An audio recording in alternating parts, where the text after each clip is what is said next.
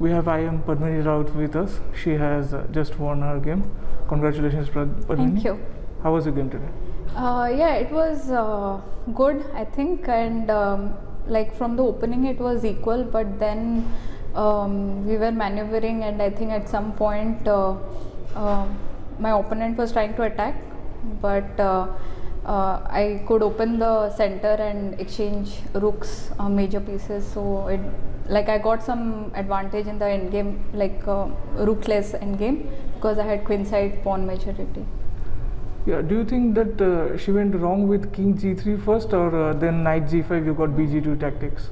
Yeah, I think king h2 king g3 was a very weird idea, but I think she didn't know what else to do, and she was low on time, so she wanted to get over the 40 moves time control. But yeah, king h2 king g3 was maybe immediately it was nothing was happening, but later with knight g5 I got extra tempos and later tactics also.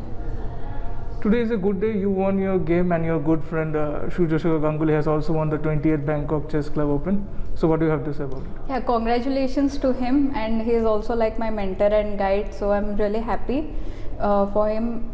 Yeah, it's a big win.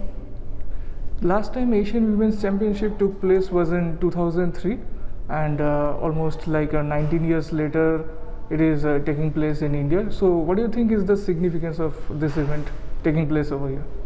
It's a very important tournament also, because like for women's, the champion also qualifies for World Cup, and I think in open section there are more spots, so and like strong players from all over Asia come to participate here. And 2003 when it took place, I didn't take part in the senior. I took part, I had just started playing, but I'm really happy to be able to play now.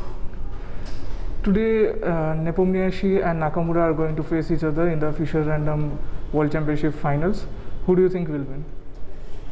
Oh, may the best player win. Okay. Yeah. Thank you, Padmini, for your valuable time. I wish you all the best for the rest of the tournament. Yeah, thank you.